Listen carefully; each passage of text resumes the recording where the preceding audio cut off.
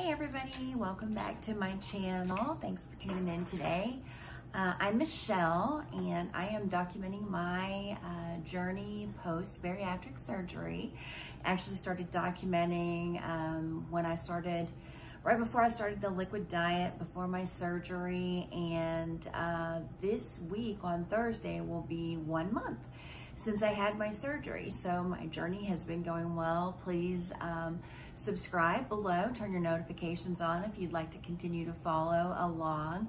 I've been able to talk to you guys about some of the issues and problems that I've come across, some things that are working really well for me, different products that I like that have been working well for me. So I'll continue to share that with you guys throughout my journey until at least I'm a year out. So today I want to talk a little bit about the 3-week stall. It is very, very real.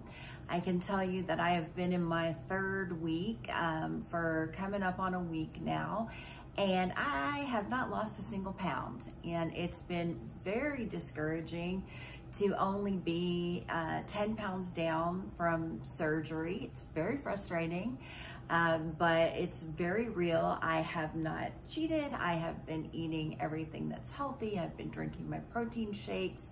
I've been eating pureed foods and actually some actual chicken breast and vegetables, no carbs. I've been doing really well, but the scale is just not moving. And I'm okay with that because my clothes are fitting me completely different than they fit before. I have some jeans that I can't wear at all that were too big. Some of my shirts, like this shirt, I have a different shirt that has crisscrosses, but this shirt specifically, I haven't been able to wear in a very long time. And while it's a little snug, at least it's fitted and it does look better on me. My regular jeans are just baggy in the butt. Even my underwear is too big, which I find hilarious that when you're walking, not only are your pants kind of falling down below your butt cheeks, but my underwear is doing the same thing, and it is pretty embarrassing. So I try to make sure that I roll the waistbands up or do whatever I need to be able to make sure that my pants don't fall down in public.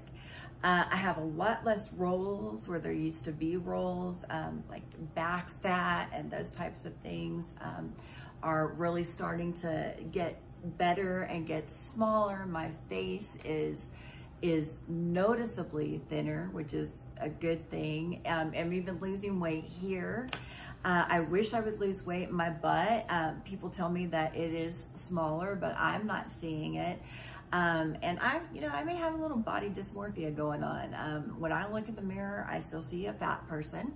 I'm still pretty heavy. I'm still over the 200-pound mark. So I'm so excited to finally get into Wonderland, which is under 200 pounds, and back into the 100s. So I'm just having to learn how to be patient and to continue to eat the right way.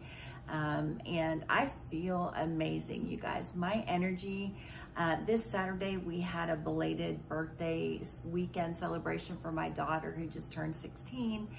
And even my best friend was stunned at how well I was doing, how much I was able to walk in wedges, in very high wedges nonetheless. I wasn't all sweaty like I used to be. I had enough energy to walk around the block and then some in Deep Ellum here in Dallas. So I didn't have to sit down and rest at all. So I've been feeling really great. I got a tattoo, another one. This is my 6th tattoo on Saturday night down in Deep Ellum. Don't know if you guys can see this, but it means live life without regrets, or live without regret, basically. And I've been wanting to get this tattoo for a while, but what better time than as I'm doing this journey with you guys, my subscribers, and with my family and friends, as they're kind of watching me change my eating habits.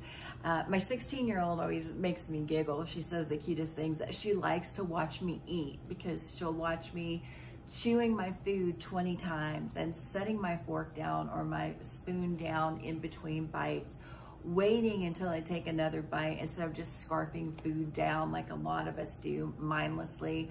I don't mindlessly eat at night anymore. You guys should go back and watch my video about dumping syndrome, because that's very real. And it did happen with a pureed soup. It was not something that I cheated with or a bunch of sugar. I got overfull and had an episode of dumping syndrome where I did a video as it was happening so you guys could see my face and see how awful I looked and how bad I felt. So go back and take a look at that. Feel free to go back to my introduction video if you guys want to learn a little bit more about me, who I am, what my weight was when I started. And then I have my video, of course, of the surgery day that's out there so you guys can see that. I've gained a lot of new subscribers, so thank you guys so much. I went from having like 3 subscribers to over 60, which is pretty exciting. You know, there are some people out there that have thousands of subscribers. I've only been doing this for about 6 weeks, so I'm hoping that I'll end up with a lot of subscribers and I can continue this journey and hopefully possibly turn this into a makeup tutorial channel along with my weight loss for the women and men that might be over 40 or over 45. It's very different to do your makeup when you're getting up there in age.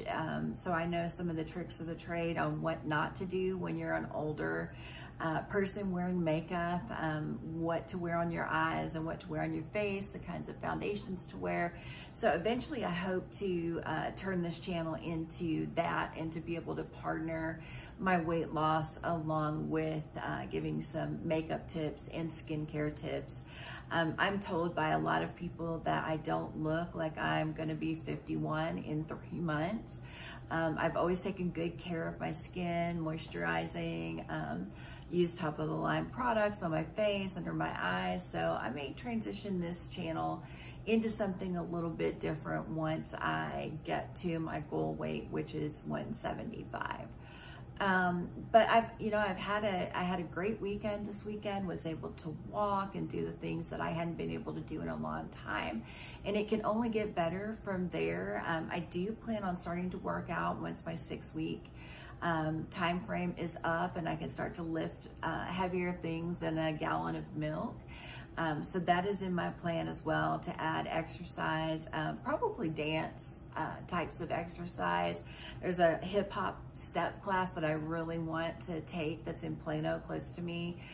There are a lot of hip hop style classes at gyms around here. And then in my complex, I have a gym here that is here, and we have Elevate classes that are conducted here. We have a personal trainer on site, so it's a really nice place to live, and they have a great gym. They have great opportunities and a really good trainer from what I can see. So I do plan to do that, and I'll share with you guys what I'm doing as I go along. But I wanted to just hop on here and just say hello, let you guys know I had a great weekend. I've had no complications whatsoever this week. Still drinking my protein shakes, still eating soups, and just, a little bit of chicken and the things that I'm able to tolerate that have worked well for me. So I hope you guys have an outstanding week. Subscribe. Gosh, you guys, I can't talk. Subscribe, turn your notifications on to continue to follow my journey, and I hope you guys have an amazing day. Talk to you later.